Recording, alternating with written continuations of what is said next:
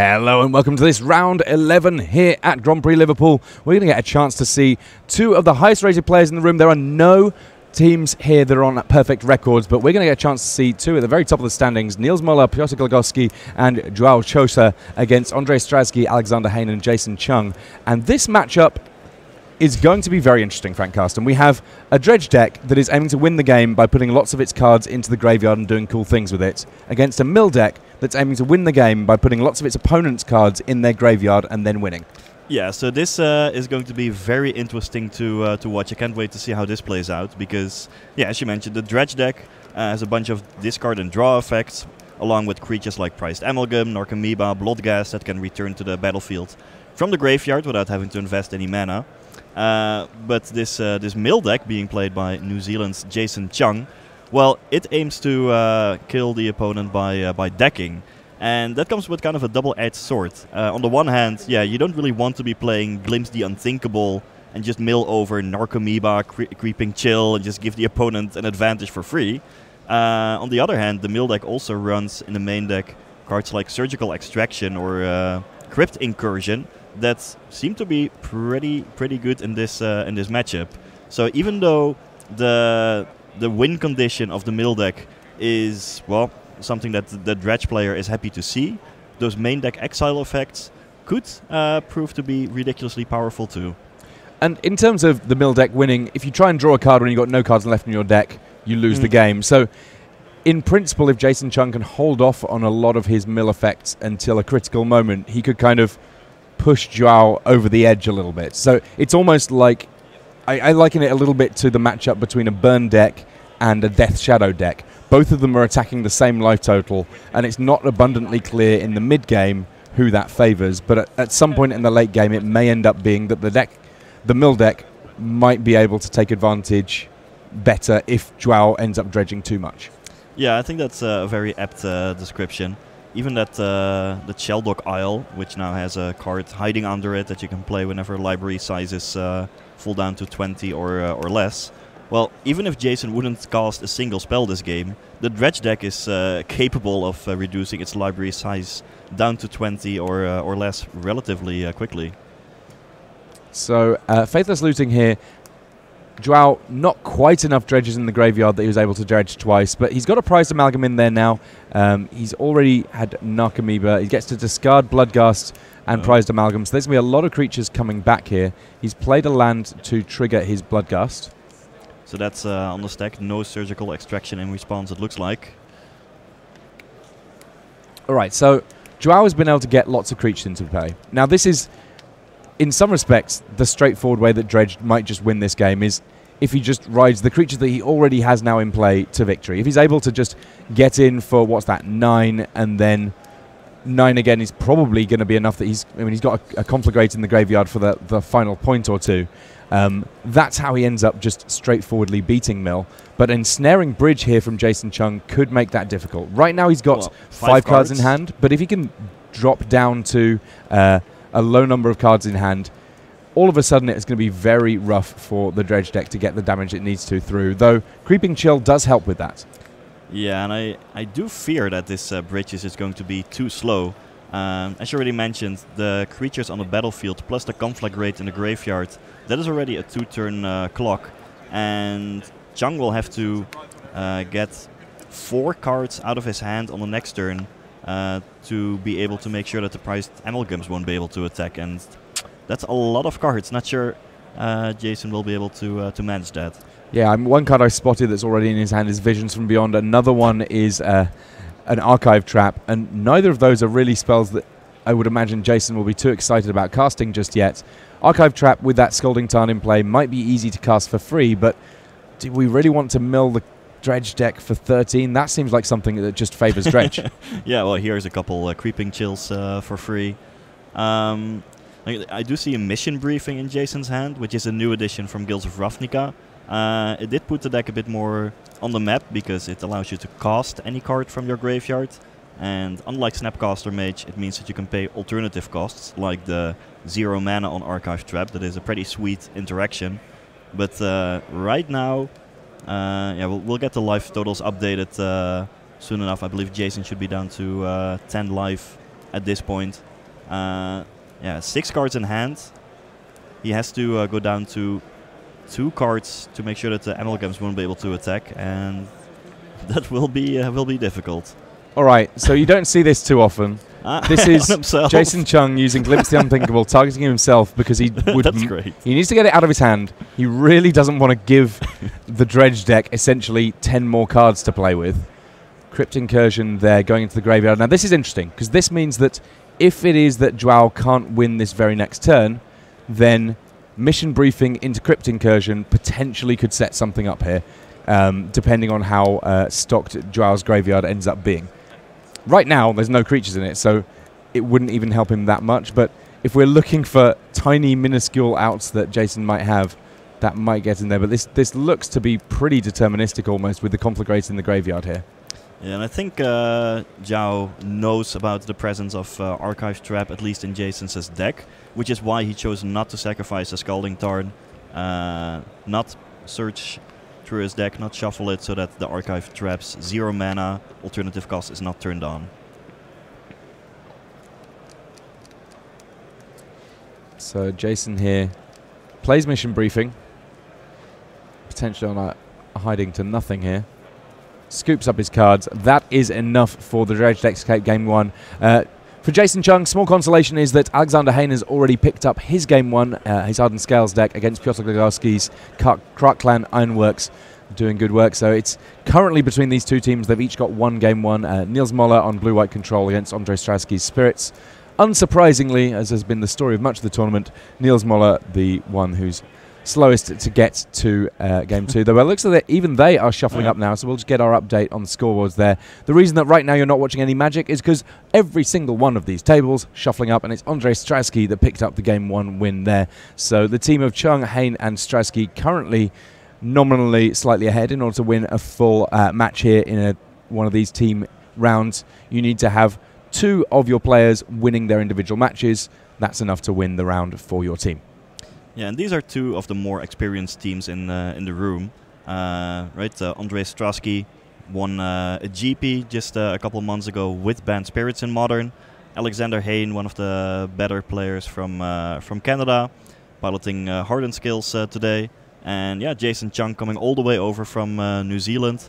Apparently he even flew in and arrived on Saturday morning. Arrived here at the venue at around like 8:56. Just 4 minutes before the start of round 1, coming off of some ridiculous 37-hour flight.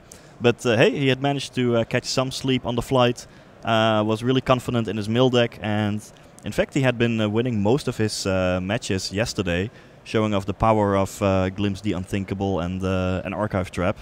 So it's a nice international alliance, but the team on the left also definitely a good one.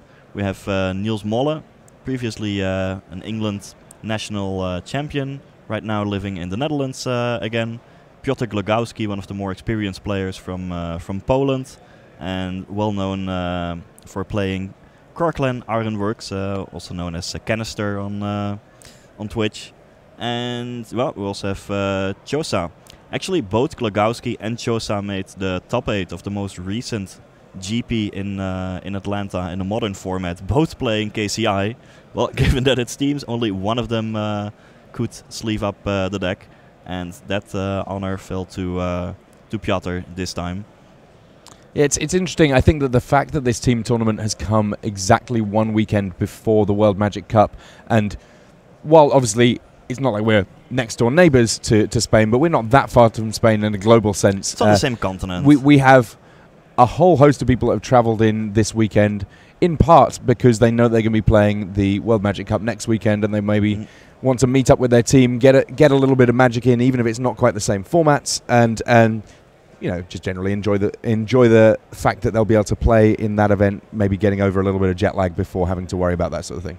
Yeah, so don't miss that. Starts this Friday at, well, I assume early in the morning, Barcelona time, also streamed live on Twitch.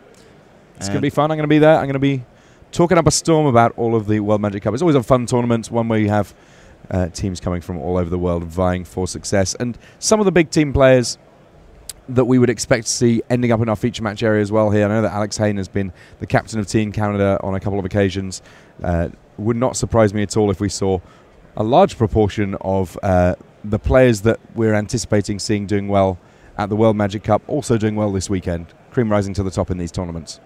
Yeah, and this already gives many of the players a bit of preparation in team spirit, you know, getting again together with playing next to other players, knowing when to give advice to your teammates, when not to, and of course supporting each other is very important. It's also nice to see the players smiling here, having a good time, especially with this weird matchup of Dredge versus Mill. That is such a, as we explained, an awesome conflagration of game plans that support each other somehow. Yeah, I mean, looking at the sideboarding, it wouldn't surprise me at all if Jason Chung cut a bunch of his mill cards for more cards that interact with the graveyard. So, he, in addition to having a fair amount of copies of Surgical Extraction, he also has access to Extirpate. And just having a bunch of Surgical Extractions, a bunch of Extirpates, a whole bunch of just removal spells and so on, and then saying, I don't really need a Hedron Crab because Hedron Crab is helping you more than it's helping me, probably. Normally your archive traps are good, but on this occasion, maybe not quite so much. It's an interesting one. In the meantime, while those guys are finishing their shuffling and mulligans, though, we're going to get a little bit of a look in on how things are going on our middle table. Piotr Glogowski lost game 1 with his Krark Clan Ironworks deck. This time around, it doesn't look like Alexander Hayne has the crazy fast start from the Hardened Scales list. He doesn't have a Hardened Scales yet, but Arcbound Ravager and Arcbound Worker certainly do good things working together here. And we can see a Nature's Claim on a Welding Jar happening here before the Arcbound Ravager comes down, so the Welding Jar can't simply get sacrificed. Indeed. Or not for value, anyway. Exactly. Now, between that Arcbound Ravager and the Inkmold Nexus, Alexander Hayne might easily be able to set up a 2-turn Infect Clock. Perhaps, if he finds a Hardened Scales on the next turn, could even represent an attack with a 10-10 or 11-11 Inkmold Nexus right away. That is, I mean, it may not look like much at the moment, those 4 permanents, but it can get out of hand pretty quickly. Now, Glogowski, in the meantime, is just doing what Krark Clan Ironworks generally does in the early turns. Just play out a whole bunch of artifacts, draw some cards, dig deeper into your deck, until you eventually find the key card of the deck, Krark Clan Ironworks, which allows you to sacrifice any artifact for 2 mana. Well, any of these artifacts, when they would die, give some additional value, drawing additional cards, and eventually the combo is to assemble Scrap Trawler, utilize the Death Triggers, and then loop some Mirror Retrievers and Pirate Spell Bombs. But here's Hardened Scales. So the combo on the other side of things, in some respects, is a little bit more straightforward. We have an Arcbound Ravager in play. Every time you sacrifice an artifact to it, normally it would get 1+1+1 counter. Now it's getting 2+1+1 counters. It's got modular. When it dies, it will be adding however many counters it has +1 to something else. Inkmoth Nexus, if it is dealing poison counters equal to damage, if you get to throw a whole bunch of counters on it with your Arcbound Ravager, you can end games incredibly quickly. I'm counting a 9-9 Inkmoth Nexus potential, but you can sacrifice Arcbound Worker to Arcbound Ravager, and then put a modular counter on the Ravager as well, which thanks to Hardened Scales would turn into a 5-5 Ravager. Then Darksteel Citadel would make it a 7-7, then sacrifice it to itself, 8 counters over to the Nexus. But, well, Nature's Claim has some other things to say about that, at least in response to the Hardened Scales. So that even if Hayne sacrifices a bunch of artifacts in response and maybe makes a big Inkmold Nexus, at least he doesn't have the benefit of Hardened Scales while doing so yet. Yeah, this is looking a little bit tricky. I do kind of want to see a little bit more about how this match between Dredge and Mill goes, just because it's such an unusual round of Magic. So we are going to jump back to that one as it's now kicking off. Early visions from beyond here from Jason Chung. And I feel like a lot of how this game 2 is going to go, I'm intrigued as to what Chung is going to do here, because I suspect that we're going to see all of the sort of non-mill cards in his deck really coming to the fore here. I mean, game 1 was already wacky enough with Jason casting Glimpse the Unthinkable on himself just to be able to get cards out of his hand for Ensnaring Bridge. When are you ever going to see that kind of nonsense? And it might well be that almost 15 cards from Jason's sideboard come in, and things like Glimpse the Unthinkable, Archive Trap, and so on, not quite as big a deal all of a sudden. Yeah, could easily be. I wouldn't be surprised to see Jason morph more into a kind of a control deck this game. But a control deck with lots of cards that are specifically very good against the sorts of things that Dredge tries to do. Yeah. Life from the Loam here, picking up just a single card from Chosa's graveyard there, a single land. The important thing, though, is it's a Dredge 3 card that's in the graveyard now, meaning that for Chosa, he will be able to get a whole bunch of cards into that graveyard. Shelduck Isle, 4 cards, he gets to look at them. There's only one spell, so that's going to be the one that gets hidden away. Once there are only 20 or fewer cards left in one player's deck, you can use that Shelduck Isle, pay a blue and tap it to be able to cast the spell under it for free. So it will be a nice way of him dealing with what's going on in Joao's graveyard. It looked like there was a Surgical Extraction hidden under the Shelduck Isle. So Narcomoeba coming back as it gets dredged through. Narcomoeba, it got reprinted in Guilds of Ravnica, but that the original printing from Future Sight. And you also see Oboro, Palace in the Clouds there for Jason Chung. It's kind of an island, except you can pay a mana to return it back to your hand. That makes for a nice combo with Hedron Crab, a creature that mills the opponent whenever a land enters the battlefield under your control. Nice little synergy there.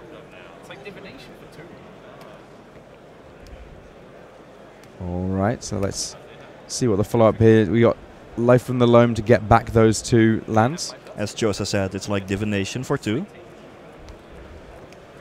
Couple of dredges in the graveyard. But for now, at least, he's not presenting so scary a clock on what Jason Chung's working with. Chung with 2 copies of Ensnaring Bridge in hand here. Yeah, so you have to imagine that one of them is going to come down, if he has a land, that is. But it's also likely that Chosa boarded in at least some copies of Ancient Grudge to have some answers and outs to the Ensnaring Bridge in his deck. There's all sorts of fun stuff in Jason's deck here after sideboarding.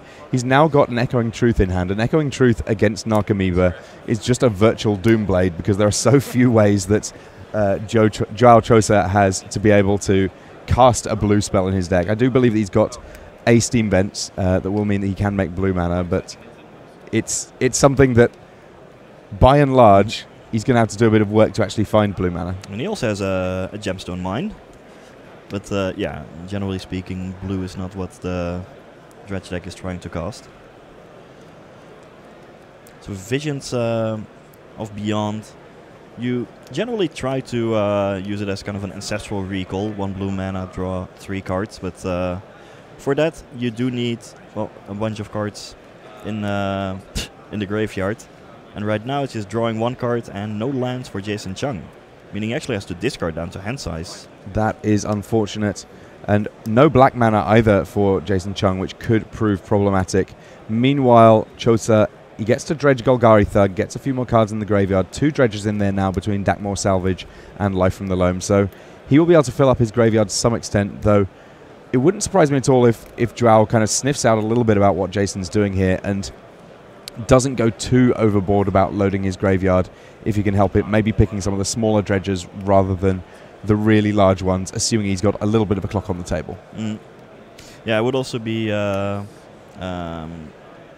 trying not to use too many fetch lands if I could help it, because before you know it, there's a whole bunch of archive traps coming down to mill your entire library. Golgari Thug getting cast there. The rare additional ability on Golgari Thug. When it dies, you get to put a creature from your graveyard on top of your library. It's also just a regular body that can apply a small amount of beatdown. A 2 mana 1/1. It's not going to kill anyone quickly, but it's not as if Jason Chung is presenting a gigantic clock here. Joao can maybe play it a little slower than he might do in some other matchups if he so chooses. Yeah, Golgari Thug beatdown. That's definitely not Plan A for the Dredge deck.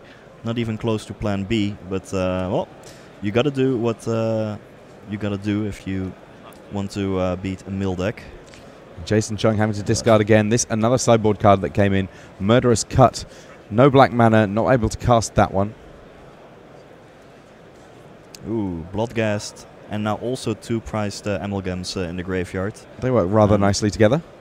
Now that does represent a reasonable clock. And Chosa almost surely has a land in hand from all those life from the loams. Now, if Surgical Extraction is in hand for Jason Chung, he will be able to cast that even though he doesn't have black mana, just paying the Phyrexian mana cost, and could potentially snipe away 2 copies of Prized Amalgam. Often for these dredge decks, if they end up without a Prized Amalgam, the amount of attacking that they can really get going really does drop off fairly fast. Yep. That does seem to be a prime target. It is so silly to see this Golgari Tuck beat down, but like a 2-mana 1/1 with an ability that is almost surely not going to matter in this matchup where creatures are unlikely to die. Would be bad in limited, let alone modern. Yeah, there's a number of decks in this modern format that use cards that are not necessarily things that would make your main deck in a draft, but that have very specific niche roles. I mean, when I think about the Krark Clan Ironworks deck, Chromatic Spheres, Chromatic Stars, not exciting. Like your Ichor Wellsprings, far from first pickable, and yet somehow or other these cards all work together to create something really rather special in Constructed. So land has entered the battlefield, which means that there is a Bloodghast trigger, and it looks like Jason is looking over his options. If he has Surgical Extraction, then yeah, he might want to exile the Bloodghast, and then maybe you know, he also has Echoing Truth, which is a good answer to the priced amalgams, given that Chosa doesn't have a blue land in play yet. Sure, he has the Arid Mesa, which might fetch for a blue source in Steam Vents, but then Chosa has to look through his library, which might turn on the archive traps. Oh, this is nice. Due to hand size, Chosa has to discard an amalgam, which is probably beneficial for him more than anything. Certainly beneficial. Now, one thing I want to double check with you, Frank, in terms of what to target any kind of surgical extractions on. When you play an Arid Mesa to get back that Bloodghast, could you respond to a surgical extraction by cracking that Arid Mesa to get a second Bloodghast trigger to get it onto the battlefield before the surgical extraction resolved? Yes. Sweet. That would work. I figured out a play. I get to feel smart. Yeah, it's not extirpate. That one has split second. This is Jason Chung very carefully checking how many cards are left in Joao's deck when there are clearly a lot. We're not going to worry about the count for now, but I can tell you right now, Sheldok Isle not yet active. No. It's closer to 40-ish cards, I would say.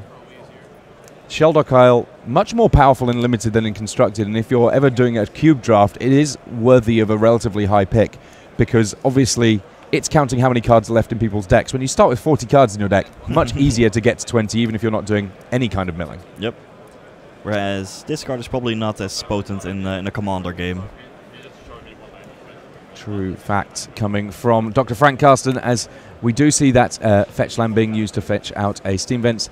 This does now mean that Archive Trap is active. Also means that there's the potential to actually cast blue spells from hand now. Like a priced amalgam. I mean, I guess that given that Jason knows that he has a way of removing cards from the graveyard under that Sheldok Isle, if he had enough Archive Traps here, Archive Trap might still look pretty attractive. I guess there's those Creeping Chills, though. This is such a strange matchup. Yeah, no Creeping Chills have been revealed yet, so it's likely that there is still 4 left in Chosa's deck, which means if you even if you would mill over the entirety of Chosa's deck at this point, which is obviously not easy to do, yeah, you do potentially just take 12. Although you can respond to the trigger of Creeping Chill by exiling it with Surgical Extraction, and then, you know, like the trigger looks and says, well, can't really exile it anymore. It's already gone. So then the drain wouldn't happen, I believe. Okay, so life from the loam here from Chosa, just keeping those wheels a spinning.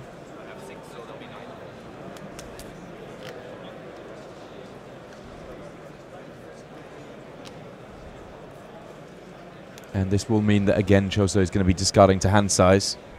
Both of these players discarding to hand size. I must say that I feel like this is working better for Joao than it is for Jason in this instance. A couple of JCs opposite each other. I mean, the deck with Ensnaring Bridge was not planning to discard to hand size, I can tell you that much. Yeah, an unfortunate set of draws here for Jason Chung. Creeping Chill and Golgari Thug alongside Stinkweed Imp getting dredged here. Right, so first you need to resolve the entirety of Fatal's Lootings before triggers would go onto the stack.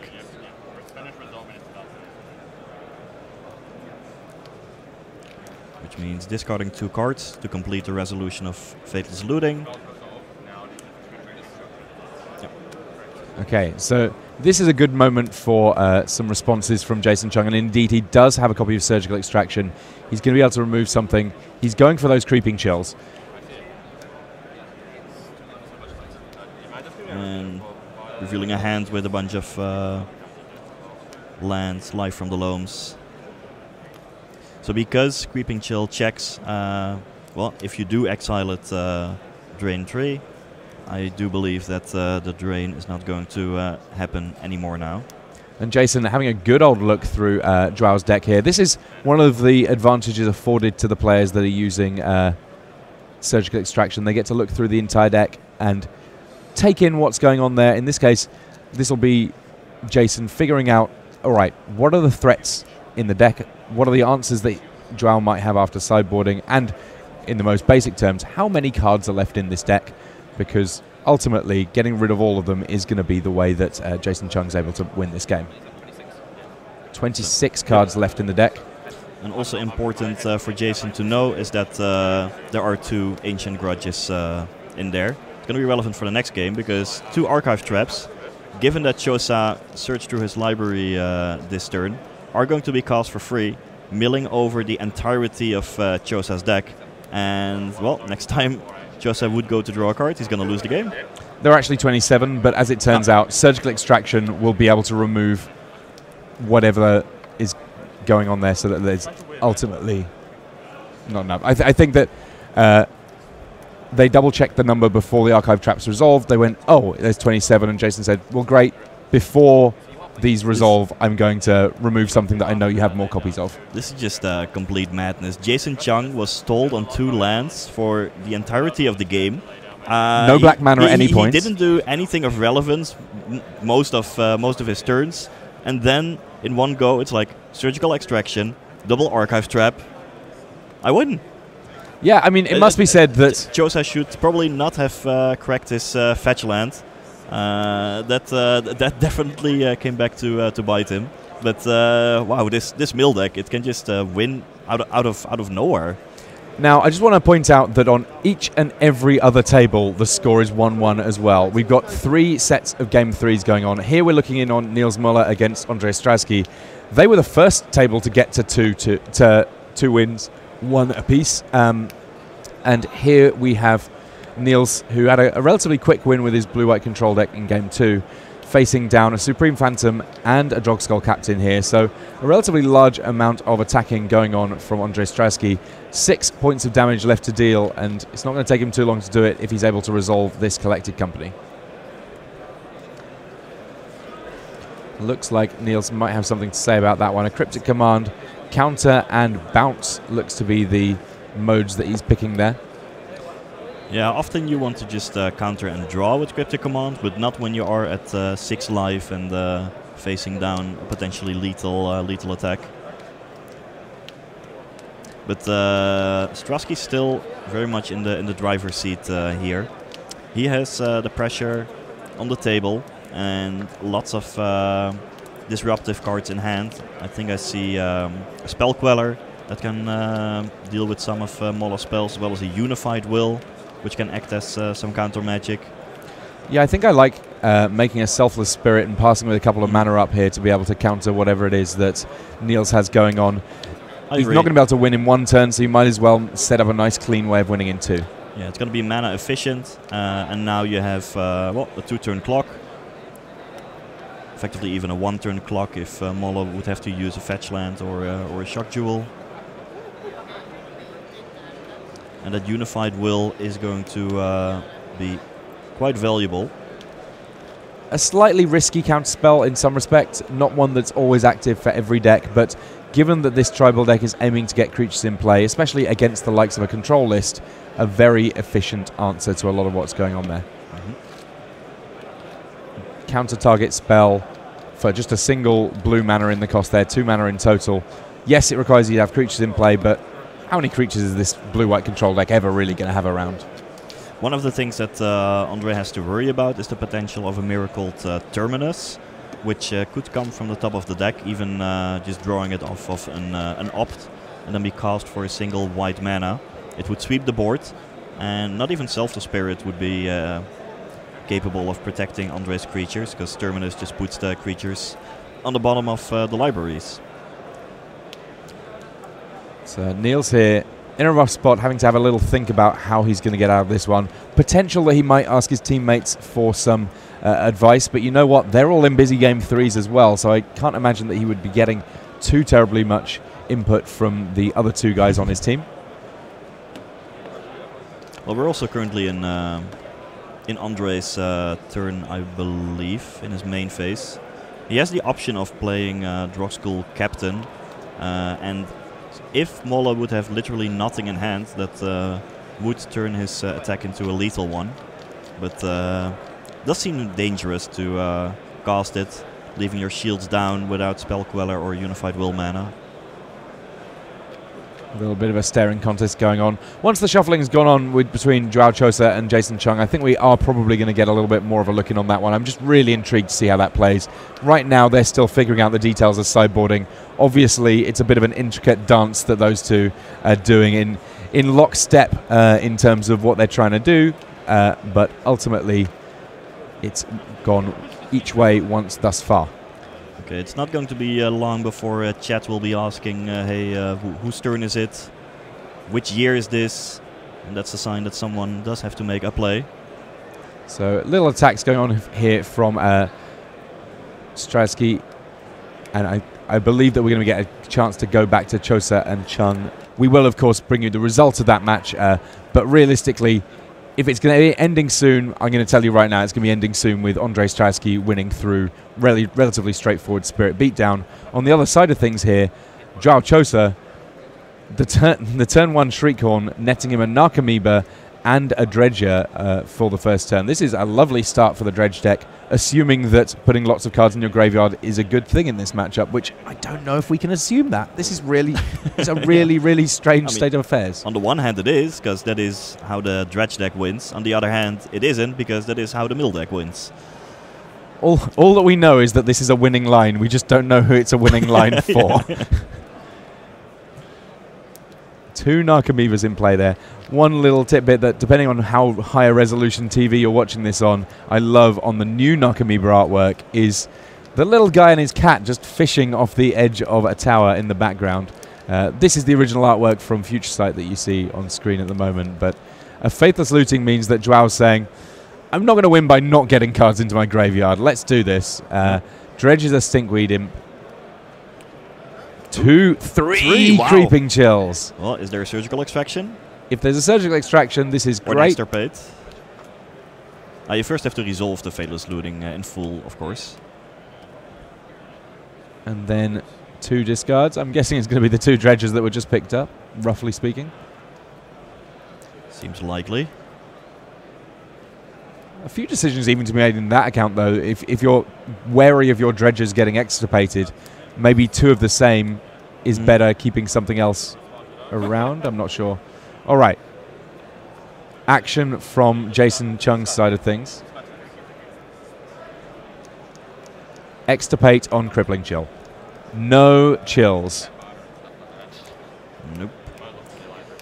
So Jason Chung gets to have a little brief sneaky peek at Chosa's hand, sees a couple of Golgari thugs alongside a cathartic reunion, so there will be the potential for a lot more dredging from Chosa in future turns, but if it works out that Jason Chung can just snipe the key cards from Chosa's graveyard at the right moment, then he could do exactly what he did in Game 2 and just take this by running the dredge deck out of threats. Yeah, if Jason is able to well, first take out these creeping chills, and then maybe also have, say, surgical extraction for Bloodghast. It's gonna be hard for Chosa to win. Maybe he can then combine 2 of the remaining Narcomoebas from his deck with some priced amalgams, but yeah, these extirpates and surgical extractions in particular are proving key in this matchup. And based on the lands that Joao currently has to work with, he may not be able to escape having to sacrifice a fetch land at some point. Okay, but now this surgical extraction not going to prevent the Bloodghast from entering the battlefield, because if Chung would go to extract the Bloodghast at this point, Chosa would just respond by sacrificing the Arid Mesa and getting a landfall trigger to return the Bloodghast after all in response.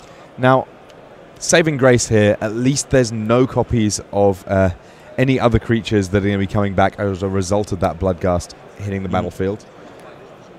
Yeah. Well, now Chung is under, let's say, a 5-turn clock. Let's make it a 4-turn one, given the presence of Conflagrate. Yeah, it means that there's the potential that Joao doesn't really need to do any more dredging if he doesn't want to. At least for now. Yeah, I wouldn't dredge too aggressively at this point.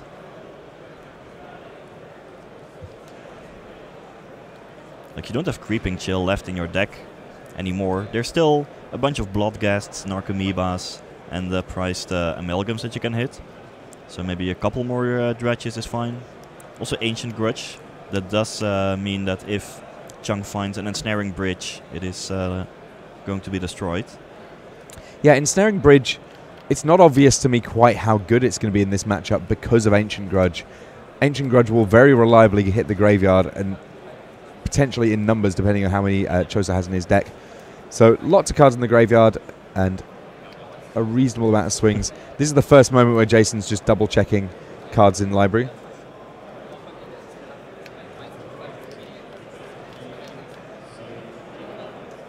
$29, I believe. That's the number that I came to as well. Yep. The other way, of course, that you can figure out how many cards left in library, you can count the number of cards not in the library and do the math that way. Yeah, that is a technique that is sometimes used, say, in control matchups, where you just count the cards on a battlefield in your opponent's hand and in library to deduce the library size without making it obvious to your opponent that you might be going for a decking plan. We actually, I like this. We have dice on the table to indicate how many cards are left in Chosa's deck. This is very important information for both of these players, and ultimately I don't think that either of them minds it being visible, because either of them screwing it up could work to their detriment. Yeah, both of them are keenly aware that the library size of Chosa is what is important here. You might as well completely ignore his life total. Jason Chung is not going to attack. Effectively...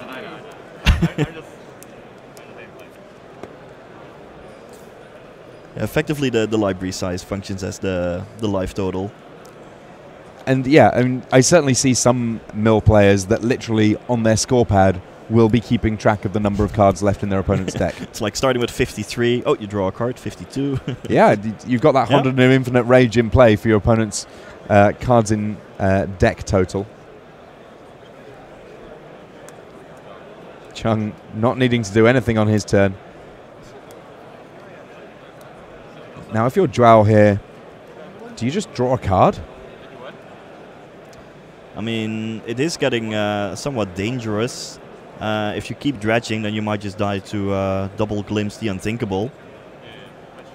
I mean, one card that could be a big deal for Jason Chung is if he's got Archive Trap, Field of Ruin to force the the shuffling of the deck, meaning that the Archive Trap will be able to be cast for 0. Here's a Surgical Extraction. Yeah, those priced amalgams are likely going to go away. Although, wait, is there a point in doing that already?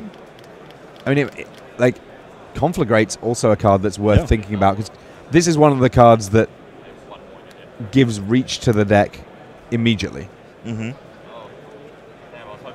worth bearing in mind as well that Mission Briefing will work perfectly well on Surgical Extraction too. We've been talking about it as a way of casting Archive Trap again and again and again, but if you Mission Briefing to recast your Surgical Extraction, at some point you really can reliably consider running your opponent out of threats. Yep. Yeah, another example of where you can cast the card this turn, thereby pay alternative costs like the Fraction Mana. That is a very sweet interaction. Yeah, I'm liking Mission Briefing in this deck quite a lot. I think this is... I've been looking for a new deck to play in Modern, and I think that Jason Chung might have helped me out a little bit on this. It does something completely different from the rest of the decks in the format, and I do like that aspect. Worth noting, we jumped away from Niels Muller versus Andrei Straczky, with Straczky looking ahead on the board. That did persist. He was able to get the beatdown win. So Straczky, the first winner of this series, the team of Straczky, Hain and Chung versus Mologorowski and Chosa. The guys on the left, they were the final remaining undefeated teams. Their tiebreakers excellent. Both these teams at 9-1. Shriekhorn putting more cards in the graveyard here for Chosa. There's a Bloodghast. So now we might see some action in terms of getting rid of the prized amalgams, because prized amalgam becomes a lot scarier now. Maybe it should be 23, actually. Not sure they counted the Conflagrate that was exiled from Library, I believe. But I'm not 100% on that. Life from the Loam to get back some lands here. No Conflagrates anymore, but having lands will be useful to at least make sure that that Bloodghast can come back without having to activate Arid Mesa. I guess that Surgical Extraction is another way of getting your opponent shuffling their deck for your Archive Trap, right? Or is it when they search? I can't quite recall. So Archive Trap says if an opponent searched his or her library this turn, so it's not shuffle, it's search. But Field of Ruin does work with Archive Trap, which another important interaction which helps push that deck ahead. And here is the Field of Ruin. Knight of Souls Betrayal. This is a huge addition to Jason Chung's side of the battlefield. It's just a one-off in his sideboard, but oh boy, is it good here? It means that all the Narcomoebas, all the Bloodghasts from the entire Dredge deck are now just not gonna do anything anymore. Priced amalgams turn into 2/2s. So suddenly the assault of the Dredge deck is halted. And another thing that's important is we were in a spot before where Crypt Incursion was of some value, but the value was a little questionable because it worked out that actually a lot of the creatures in the Dredge deck would simply come back onto the battlefield. Now, Narcomoebas and Bloodghasts, they just sit in the graveyard waiting to get eaten by Jason Chung.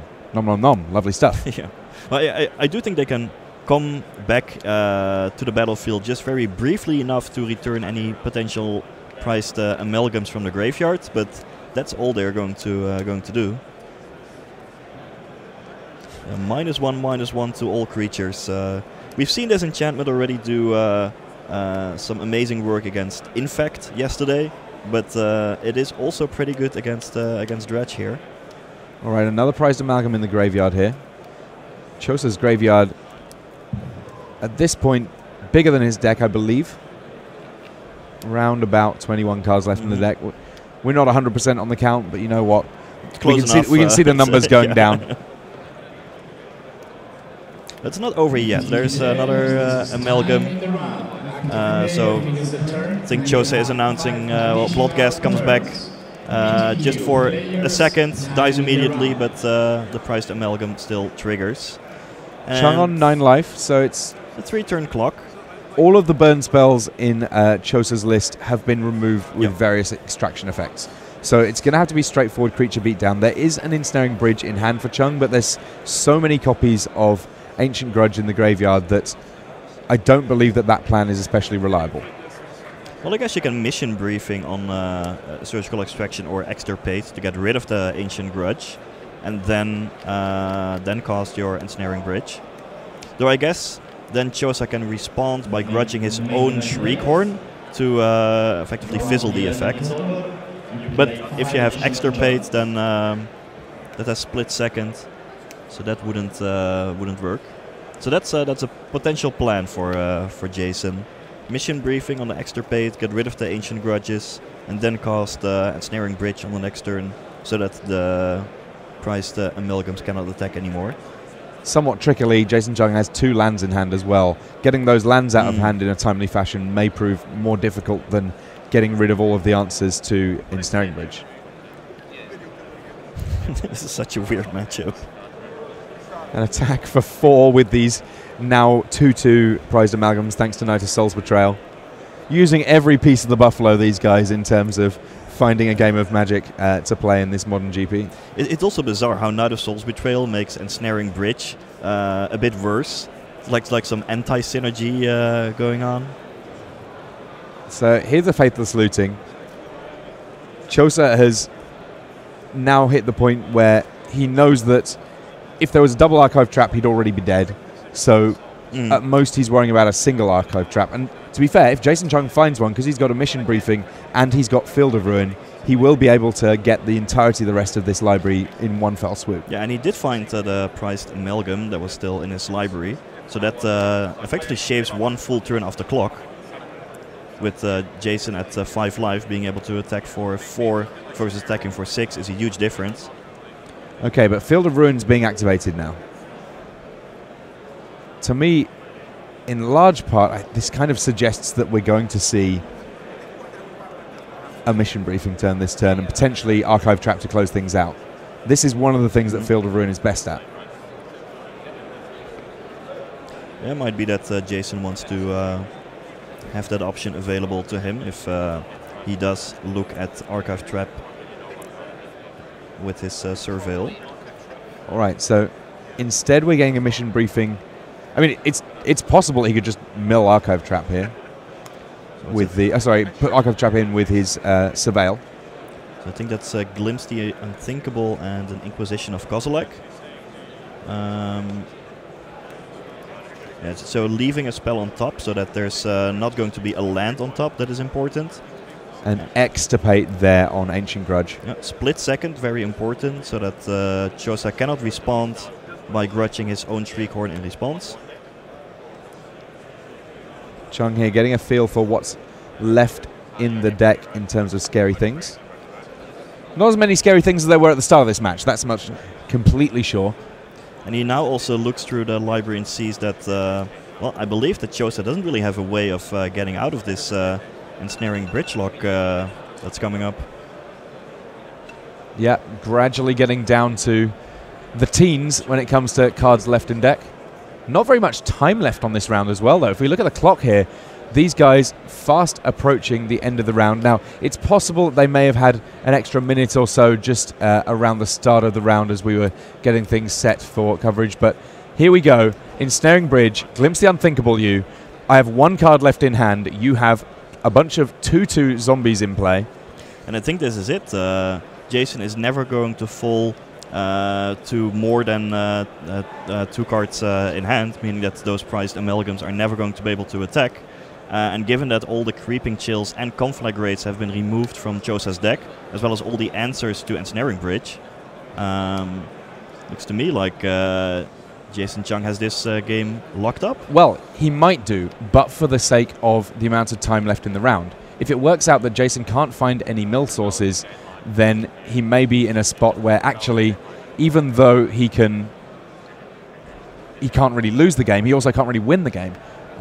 If that happens, because Piotr Glogowski's won his match against Alexander Hayne, we could have an unintentional draw here. It looks like these players playing very fast, as if they've not yet been told to finish things up. There's the Archive Trap, though. That is enough to close things out. Wow! You can see the big smiles on the face of the team of Hayne, Straczky, and Chung. That was an incredibly strange but kind of beautiful match that we got a chance to witness there. That was so fun to watch. I feel privileged to see that one. Super fun there. Jason Chung having to do a fairly substantial pivot in terms of how his deck worked, because under regular circumstances, putting more cards into the graveyard of a dredge deck, very dangerous indeed, but some fantastic Magic there. I enjoyed that very much indeed. I really hope that you did too. We're going to get a chance to see some more Magic in the form of Time Walk Magic soon enough. Do not go anywhere. There'll be more from Round 11 after these messages.